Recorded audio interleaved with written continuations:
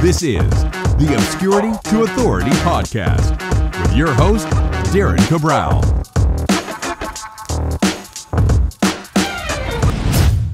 Okay, I am here today with a very special guest. Very excited to talk about this.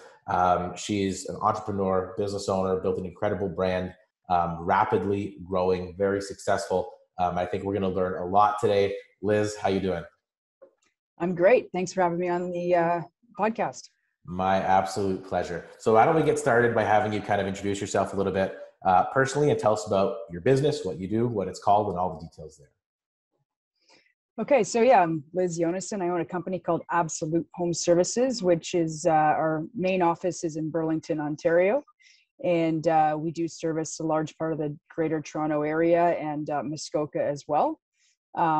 Absolute Home Services' vision is to be a one-stop shop for homeowners to get work done on their home, small or large jobs. We really want to service our customer and create loyalty with our customers so they use us over and over again. We've been in business for about 9 years.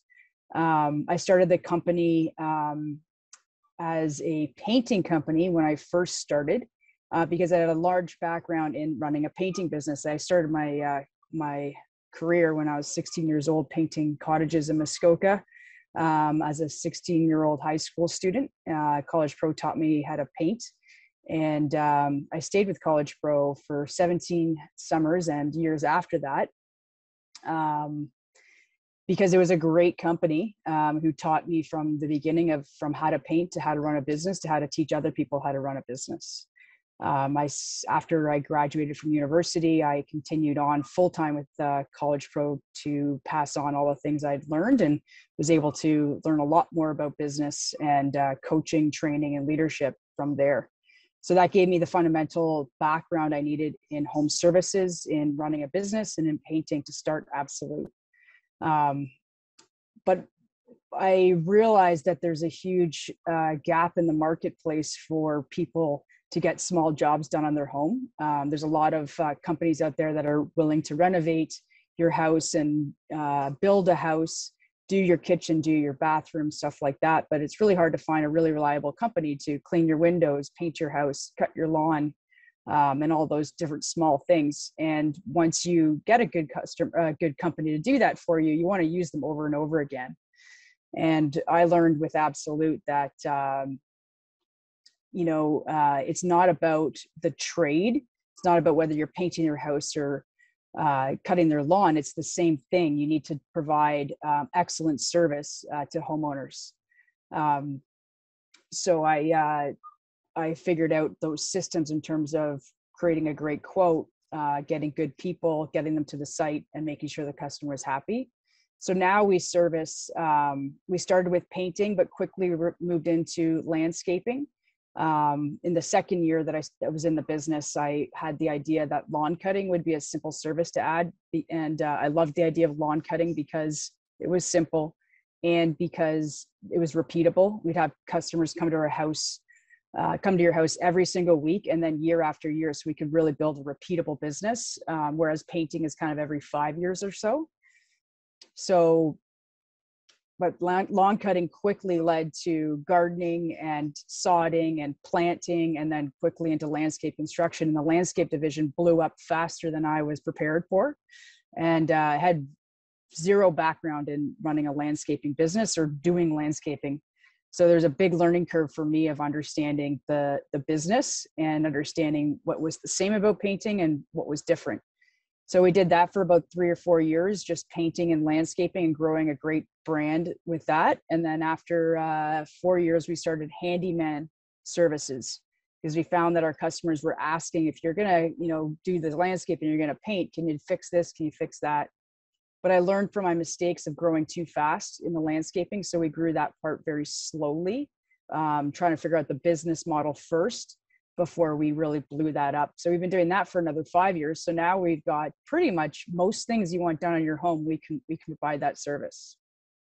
That's awesome. That's amazing. So a big part of, what I like to do here is dive into that kind of entrepreneurial journey and kind of what got you here, because I think that's inspiring to a lot of people. And I think something that stood out to me in kind of that initial journey was that very first bit when you started at College Pro. So that was back in, I think, 2005, somewhere around there, according to No, LinkedIn. I'm a little older than that, unfortunately. Gotcha. But So it was a while back, but that was, I guess, your first experience in actually in the work world or in the painting world, or was there something prior to that? well, I was 16 and I was in high school, so I had a job scooping ice cream for a few summers prior to that. But no, the painting. I went to university for engineering, Yeah. and I thought that I would be an engineer because I was good at math and science, and that sounded like a great job, and that's what my parents thought I should do, and that's what I thought I should do. And so I accidentally fell into entrepreneurship. I would never have done this if it wasn't for College Pro. I loved painting when I was there in the summer, and then they approached me and said, you know, you'd be a great student franchise. You could run the business. And I was like, me, business? Never. But they gave me an opportunity to try it. And as soon as I started doing it, I fell in love with running a business. Interesting. See, because I've met a couple of entrepreneurs that got their start in College Pro. A couple that went on to start a painting company. So it's really interesting that College Pro seems to be a springboard for certain types of entrepreneurs. What was it as part of that experience that made you think, this is really interesting, this is something I want to do more of? Like, what were the elements of that that kind of inspire you to keep pushing through it? Well, before that, my idea of business was working at a bank. I have 3 older brothers who work at banks, and they have business degrees and went to school for business. And that was kind of like what business was. And so that was why I was initially like, I don't want to sit at a desk and play with money. But when I started running the business with College Pro, I realized it's entrepreneurship, for one, is very different from that. And 2, it's about people. And I loved coaching, leading other people. I loved the whole people aspect of it. I also love sports. I'm an athlete and love playing sports. And I find that running a business is very similar in the, you know, fight to win, setting goals, working hard, working with a team. And I find running a business and being on a sports team or leading a sports team is very similar. So that's the parts that I really love from the get-go. That's awesome. So College Pro kind of helped to expose you to those elements of business, because you had some preconceived notions of, yeah, business is this thing with banking and money and all these things I'm not interested in. But when you got through College Pro, you got to experience the reality of, no, it's more than that. It's people, it's teams, it's processes, it's doing something that you love and being passionate about it and moving forward towards those goals. And like you said, winning. I think that's a great one, because I'm not sure if you're familiar with the show Shark Tank, but there's an entrepreneur in there, Mark Cuban, who's obviously a billionaire in the software computer space initially. And he says that all the time. He says that business is the ultimate sport, right? It's 24/7, it's 365. It's not just a game. It's not just a play. It's all the time. It's a sport that doesn't ever actually stop. So it's kind of the ultimate competition, right? So yeah, I totally agree with that. And I'm glad you had that experience, because that's interesting. It's, something that I say to a lot of younger people that are looking to start out in the workforce that go through a similar position as you did, where they're thinking, my parents want me to do this, and I thought I wanted to do that, and this might be the right path and the academic path or whatever it is. But maybe they should be giving thought to, why not try something a little bit outside the box? Why not try something where you can actually get out in the field, or run your own deal? Whether it's, I know a lot of people will, rag on network marketing stuff, but even if it's network marketing and getting out and learning how to communicate, how to sell, how to deal with customers, that stuff can be a little more valuable than maybe just sticking to a mold. Do you have any advice for kind of students or younger people that are getting started and looking for that first job or looking to kind of get their foot in a career? What would you say to them, or what guidance would you give to them? And you're saying people who want to be entrepreneurs, or just, graduating from university and saying, what do I do next? I think people that don't know what they want yet, maybe their parents have given them a guideline, but maybe intuitively they just, doesn't feel right. Maybe something's off, but they don't know. Because I think that's the most common scenario. Yeah, I know. I think that's a really challenging place to be in your life. I have a few nieces who are just in that spot right now, and they had these ideas of what they thought they wanted to do. And as they've gotten to their early 20s, they've realized that isn't what they want. But then if that's not what they want, then what do they want? It's a really challenging thing. And I think that you've got to go try different things. One thing I notice is that people say they don't know what they want to do, so they do nothing instead. And I think, you got to go try it, experience it, look at whether you're enjoying it or not. Talk to lots of people who've done different things. You've got this idea of what your parents have done, and the chances that you like what your parents like is probably pretty slim. So you've got to go talk to anyone and everyone you can to find out what's out there. Mm-hmm. Yeah, I totally agree. It's funny. I spoke with another great entrepreneur yesterday, which was basically CEO of a company called Macro Designs. And they have offices all over the US, a huge company. And he said the exact same thing. He goes, like, the most important thing is to do something, get started, try it. You don't know until you actually go in. So I think too many people are afraid of, I have to pick something, and that thing I pick is what I have to do forever, right? If this is what my parents want, I got to go that way, and that's the thing. They're afraid to say, listen, I don't know. I don't know if I want to work with my hands. I don't know if I want to work with my brain. I don't know if I want to be technical. I don't know if I want to be physical. I don't know if I want sciences. I don't know if I want trades. I think it's got to become more okay for them to try that and just say, hey, why not? Don't worry about your parents think. Don't worry about your family thinks. Don't worry about the expectations or even what you went to school for. Because maybe you went to school for something. I know that was the case with my now wife. She went to school for something she thought was what she wanted. And that kind of boxed her in because she came out and was like, I can't do anything else because that's what I spent 4 years in school for. But that isn't necessarily the path, right? So being okay with trying things, I think that's a great point. And just getting to something, not sitting there saying, well, I'm going to do nothing because I don't know what I want to do. That's awesome. So I'll kind of go through that. So College Pro, that was your first kind of introduction to what it maybe meant to be entrepreneurial. What was the next step for you? Let's take it from there, from College Pro. What kind of was the next step once you realized, I like this, I can do something here? What did you do next? So I worked for College Pro till I was about 30. When I was 30, I was 32, I think, but I started having kids. And that was challenging, having a career and that I was very passionate about, but also having babies and trying to manage that part of my life was the most challenging part of my life. But also College Pro was full of young people and 19, 20, 21-year-olds. And I felt like I was going into that next phase of my life and, felt like it was time to take the next step. And I found that very challenging because I loved working with College Pro and everything that I had done there, and didn't know how I could create the same entrepreneurial environment and learning and development and the people. But I also had babies, and so I wanted to start my own business. But starting your own business when you have babies, and I had a house and a cottage and so 2 mortgages and 2 babies to take care of. So starting my own business seemed very scary.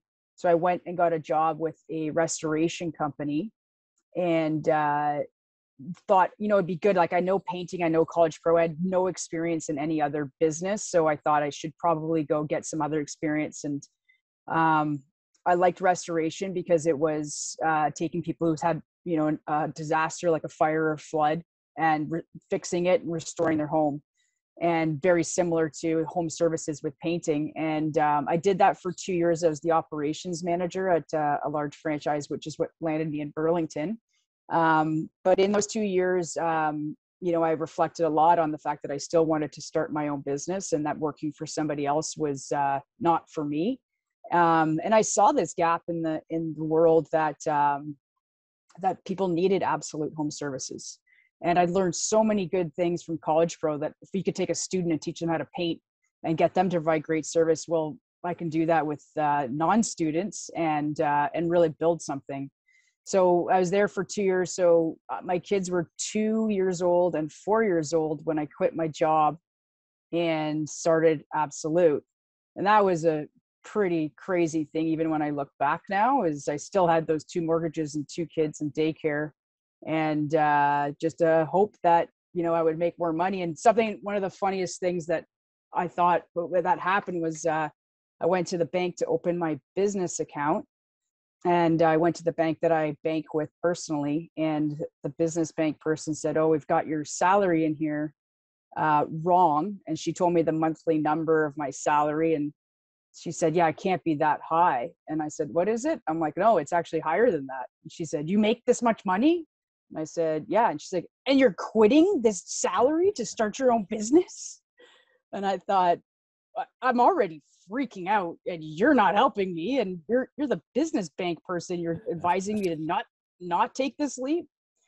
So it was terrifying enough. But I believed in myself. I believed in the vision of Absolute and knew that it was the right thing for me. So that leap was scary. But one thing that I thought that, okay, once I made the leap, it would stop being so scary. But then I realized that it never stops being scary. And you just constantly have to, as an entrepreneur, make bets, take risks, and hope that it's going to work out. So we now have a fleet of 19 vehicles.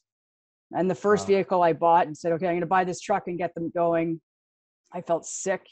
And then the second time I did it, I felt sick. And the third time and the fourth time is, every time you're just like, okay, well, you got to continue to invest and hope that it works out. And thankfully, after 9 years, I've got a great fleet. I've got a great group of employees. I've got a huge customer base that keeps repeating, and a profitable business. So it has paid off, but it was pretty scary and when I first did it.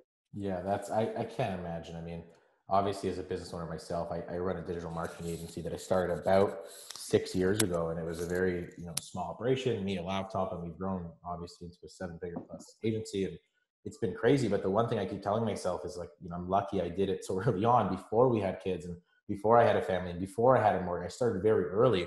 I can't imagine how you did, because I know the feeling of going through it. I just can't imagine doing it with all those. Like once you have kids, the game changes because you have that responsibility. Like, I could afford to say, screw it, I'll lose everything. I can start over. You can't lose everything with a family and 2 mortgages or a cottage and things to pay for, right? So I can't imagine what you went through with that. That can only 10x the difficulty. So, much respect for that, because that's I can only imagine how challenging that was to do what you did. But you mentioned a very important point, which was when you were working at the restoration company. You mentioned, working for someone just wasn't for you. You said something along those lines. I want to touch on that because I think that's something that a lot of people feel and they struggle with, and they don't really know how to navigate. What exactly did you mean by that? And how did you know what was missing, or what were you looking for? Yeah. And I think now I know that even more than I knew then. So to put myself back then, it's really hard when you're an employee if you feel like, you don't have control over the vision of where you think the company should go. Like when I worked for both College Pro and the restoration company, I worked for them like I owned it. I felt like I owned it. I acted like I owned it. I did own it in my mind. And but if you don't own it, you can't push the vision in the way that you want, make things go the way you want. So it was really about that I didn't have the full control over the vision. I think I really like control. I'm a risk taker. I've realized as I get older, how much tolerance I have for risk. So I'm willing to bet on myself. And I definitely love getting all the rewards of running my own business, but you also get all of the challenges and all of the weight of the world on you. And I felt that even when I worked for somebody else, I felt very responsible for the company and the results that went there. So there's moments running my own business where I feel like I can't handle that weight any longer. And then I get through it and I move on. But I think it's just about control of the vision and driving the vision in the way that I wanted it to go, believed it could go. Yeah, I love that. Yeah, I can totally relate. I mean, it definitely was in your blood. It was something you had to do at that point because, it's funny. All the things you listed as a benefit of what you wanted more of is a lot of the things that people that aren't entrepreneurial like to run away from. They have no interest. It's like, I don't want the vision. I don't want the responsibility. I don't want to feel like I own this thing, right? I want stability, or I want to know what I'm doing, or I want to have a clear job description. But something in you was like, no, I need more. I want to be able to control. I want to be able to build. I want some direction. I want to be able to, lay my vision over what I'm working on. And so eventually I have to move this way. So my question to you is, do you think in terms of becoming an entrepreneur, starting your own business, do you think that's something that is just in someone from the get-go and they have to discover that? Or do you think anyone can go in that direction? That's a tough question. I think it's in people from the get-go, but most people don't recognize that. Like especially being in the trades business with myself. Like, just it's common. There's that book where I forget the name of the book, but the E-Myth, that's the book. Where you think that like it happens in the trades where it's like, oh, I'm a really good carpenter, so I'm going to start my own carpentry business or painting business, and so for some reason trades jump into, I'm going to run my own business all the time, and they shouldn't be running their own businesses. They should be working for somebody else. But then I meet so many strong people who work in corporations who are afraid to start their own business. And so I find that very successful, strong entrepreneurial people are too afraid. So it's weird how that happens, is that too many people who shouldn't start their own business and too many people who should be starting their own businesses don't. So I think you're bringing up a good point. I think more people should be starting their own businesses than that do. Exactly. Yeah, because I think it's interesting because, yeah, you definitely see them in trades. That's a fantastic point. And I think it goes hand in hand with everyone thinks, well, if the majority of my work is doing this physical thing and I can do this physical thing really well, what do I need a company for? I can just go sell this service directly to a customer, but they don't realize that there's a lot that comes with that. It becomes a whole different game. And the very physical thing you're doing sometimes becomes secondary to the entire infrastructure you have to build and maintain and manage. And that's not something necessarily that they wanted, but they'll inherit when they go that route. And maybe they weren't a good fit for that. Versus there's people that, like you said, know how to do all that, but they're just scared. And I think that's just comes from society expectations. It's having to make that leap that you made. They have that comfortable salary. They have that stability. They know what to expect. They have expectations from their family. And it's hard to throw that all away and risk it for something that's uncertain, even though they know they might be capable. But I definitely think more people should take that leap if they can, because I think the rewards are worth it. Because if that's truly who you are and that's what you need, I think it's the only way to live. It's not really a choice. Like, that's what you have to do. And I think more people definitely need to explore that. On that note, I mean, you've been running Absolute Home Service for a while. What's been for you one of the biggest challenges? Like, since I know there's many, I'm sure there's hundreds, but what's one of the biggest challenges you've had to overcome over the past, I guess, almost 10 years? The number one challenge has been cash flow. I did not realize how hard that would be. When as I mentioned, I had a good job at a good salary. Bank was like just handing out money to me more than I needed. I remember when I went to get my husband has a great job as well. So when we went to get our first house when we were 27, they offered us just a stupid amount of money. But we were like, we can't afford that. Why are you giving us all that? Then the day that salary went away, so did the bank. And I didn't know that would happen. So what happened, like, first thing that would happen was trucks are the vehicle to growth for Absolute, right? The more people in trucks delivering to our customers, the more we can grow. Marketing spend had to be high at the beginning to get the brand out there. But I couldn't get any money from the bank, and I didn't realize that would happen. And I couldn't get trucks. Like, I got a bunch of Ford F-150s, and then Ford said, okay, 5's enough for you. Your limit. So I had a great credit rating, lots of great, couldn't be better. And then I was just capped at my ability to grow based on my ability to cash flow the business. So that's without a doubt been the halt in my ability to grow.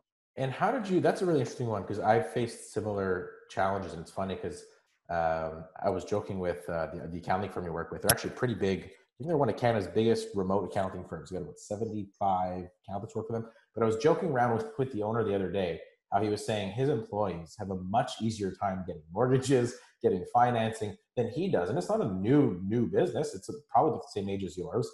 He's established. They make very good money. But when it comes to financing, the banks just never look at it the same, especially early on, though. Like, I had the same exact difficulties when we were buying our house.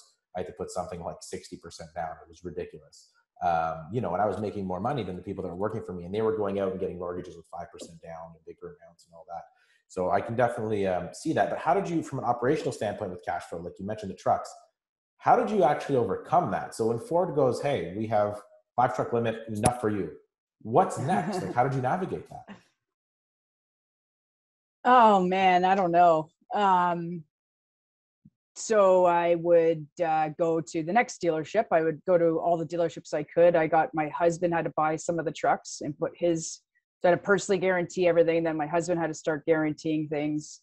And then rentals. So I had to start renting trucks because there was no issue with that.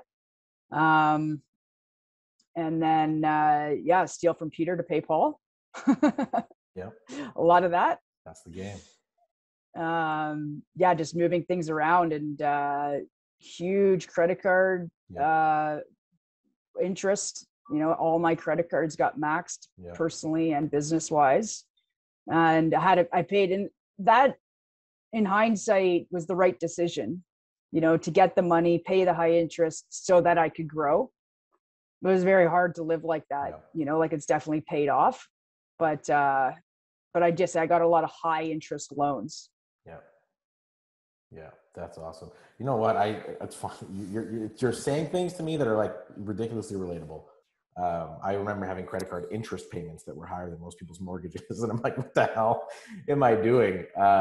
So I can relate to that. And I'm really glad I asked that question, because a lot of people, when they're starting a business, will hit a roadblock like that. Like you just mentioned, they're planning, I'm going to buy more trucks, I'm going to grow. And all of a sudden people start saying no, whether it's a dealership, whether it's the bank, and they go, look, well, I can't go any further than this. Like, they're not going to give it to me. They're not going to do it. Or here's this limitation, or here's that limitation.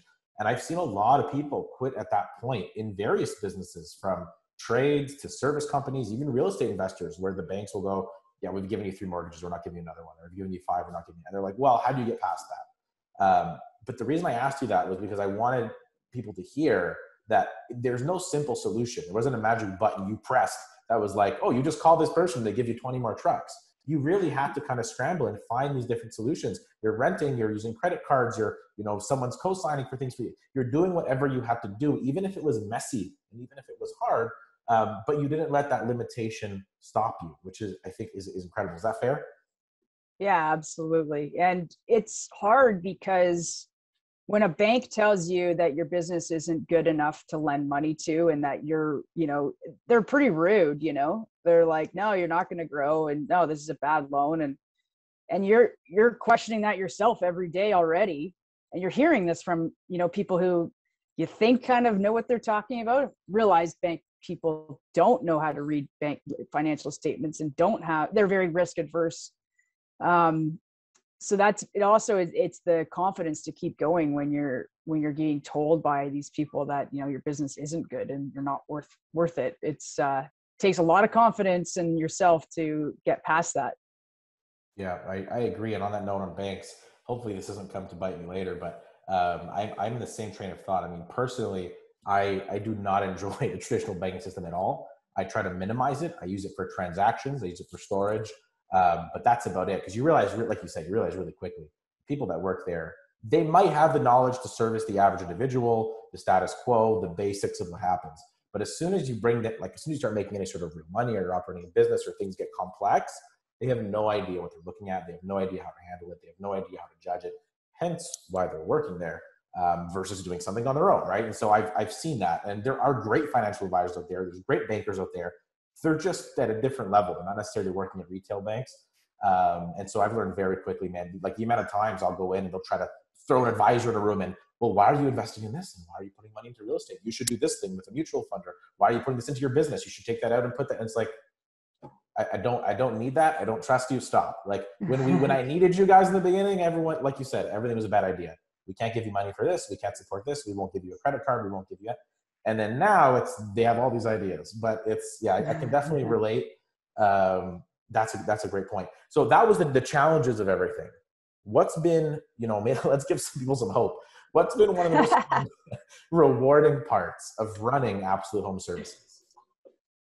Well, seeing my vision come through is probably the most rewarding. It was an idea that if we did a great job for our clients and that they would continue to use us is part of my vision. My other part, my strategy to achieve that is to create a great place for people to work, where we hire talented individuals and support them and train them to grow within the company.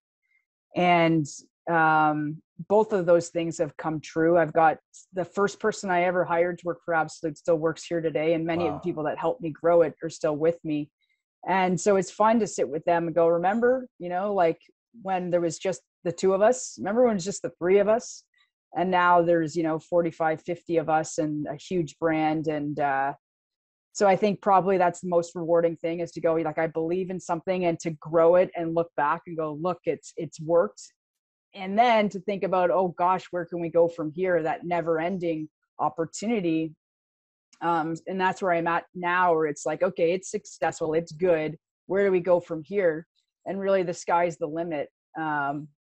So to create something that's could last beyond, my lifetime and my legacy is a pretty cool thing to hang your hat on.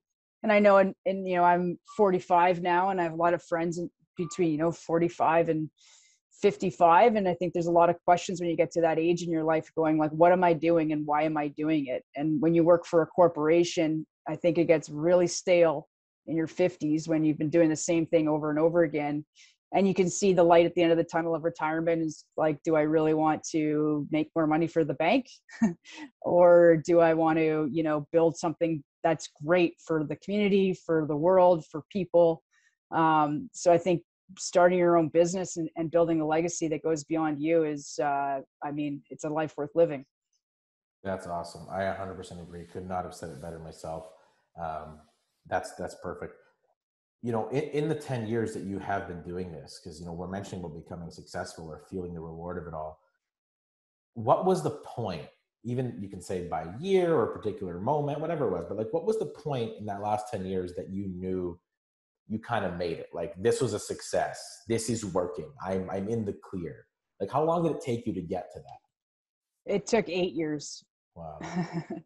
Which is really long and hard grind. But, because I've always been trying to build this to be a large business and grow beyond me, I've constantly invested in the growth of it, which makes profitability quite low.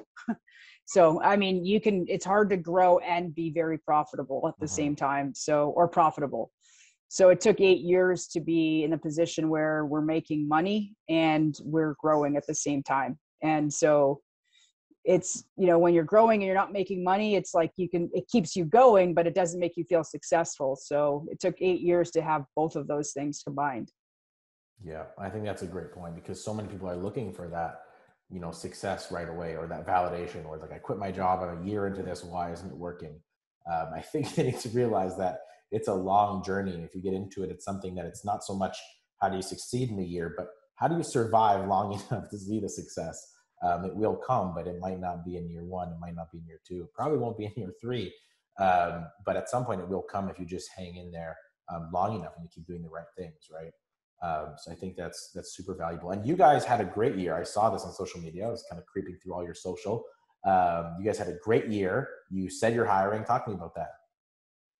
Yeah, COVID's been a horrible thing for most people. It hasn't been great for me, but it's been great for Absolute. It was obviously terrifying in March 2020 when we had to shut down and the future was so uncertain. But the result was that people stayed home and invested in their houses. So that's been completely a benefit to Absolute. We've the sales and marketing of the business has become very, very easy because there's just a lot more work out there for people.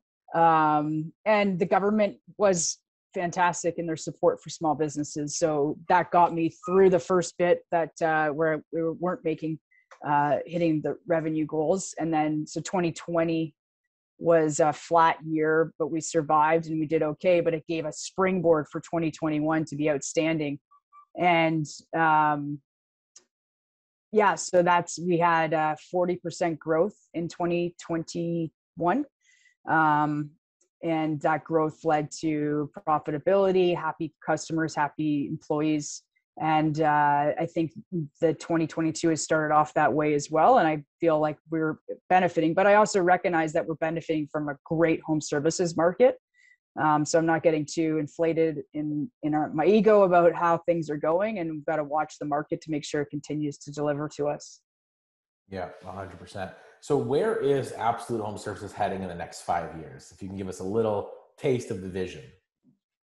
So, currently we offer, anything you want painted, anything in landscaping, whether it's construction, lawn cutting, or gardening, and handyman services, which is small jobs, but it also can be big jobs, because what we end up doing is we do a small job for a customer. We'll lay some flooring, put in a vanity, fix their door, fix their deck, and then they'll say, "Oh my God, you guys are great. Can you do, more work?" And we do take on those bigger jobs. We can remodel an entire house, or people are capable, but that's not who we want to service. We do it for our customers. So I don't see in the next 5 years that we're going to expand our services, because handyman encompasses pretty much anything you want done on your home. We pretty much do that. But what I do see in the next 5 years is that we really increase our geography in our market. We just dabble in the Toronto area right now. So my plan in the next 5 years would be to get to about $20 million in revenue. And that's by really taking on a lot more, taking what we've done in our fundamentals and scaling it into the Toronto region and really blowing it up there. That's fantastic. So obviously, that requires a big push on the marketing front and the sales front. And you've mentioned marketing and sales a few times through the podcast. I can't help but ask, just being kind of a marketer myself, I'm running an agency. We do work with a lot of service companies as well. They listen to these shows. So I'm interested, what's been one of the most successful kind of avenues in terms of marketing, sales, and acquiring those new customers for the business, whether it be something active or it's referral based? What has it been for you guys? So I worked very hard on that in the first 5 years on building a marketing engine that was consistent. And so our number one leads to, our number one sales come from our repeats. So 50% of the sales revenue we generate is from a repeatable customer base, and about 10% is referrals. So 60% of our work comes from customers using us over and over again. So that's a really nice base to work from. The additional 40% though comes from search engine marketing. So we do have a company that is fantastic that does our search engine marketing, from display ads to Google ads, SEO. And then the second big, spend is on direct marketing through flyers. So we send flyers to people's houses. And I found that a combination of both of those things attract different types of customers, or they get the flyer and they go to the website, or vice versa. So it's a second way of branding, but it works very, very well. And then we use like referral sites like HomeStars is a good one. But those are the one is repeat referral, 2 is digital marketing, and 3 is direct mail. That's fantastic. Yeah, that makes a lot of sense. And I totally agree with the combination of print and digital. Not that we do print as an agency, but we've worked alongside other agencies with campaigns, and we've seen a lot of success with that. And even some of the things that I'm involved in, like we have a real estate investment company where we buy a lot of off-market deals and we just canvass the entire area, hundreds of thousands of flyers go out every month. And we noticed that it's not any one thing, it's the combination of the things. It's the search engine with the print, with the radio, with everything going out together that seems to have that secret sauce effect, which is great. So I'm glad that you found that as well. That's awesome. Is there anything else that you want to cover before we kind of wrap up that you feel maybe we missed or you want to share? No, I just want to thank you for the opportunity. It's fun to look back at my journey, and it helps me recognize how far I've come and how far we have to go. So I appreciate the time and the opportunity to share it. That's awesome. And where can people connect with you or Absolute Home Services if they want to reach out or connect or follow your journey? So our website's absolutehomeservices.ca. You could always email me directly at liz@absolutehomeservices.ca. Awesome. Well, that's fantastic, Liz. Thank you so much for the time. I really enjoyed that. I learned a lot. It was a great conversation. I'm sure everyone else enjoyed it as well. Great. Thank you so much. Awesome. You've been listening to the Obscurity to Authority podcast. Tune in again next week with your host, Darren Cabral, as he explores the blueprint of success.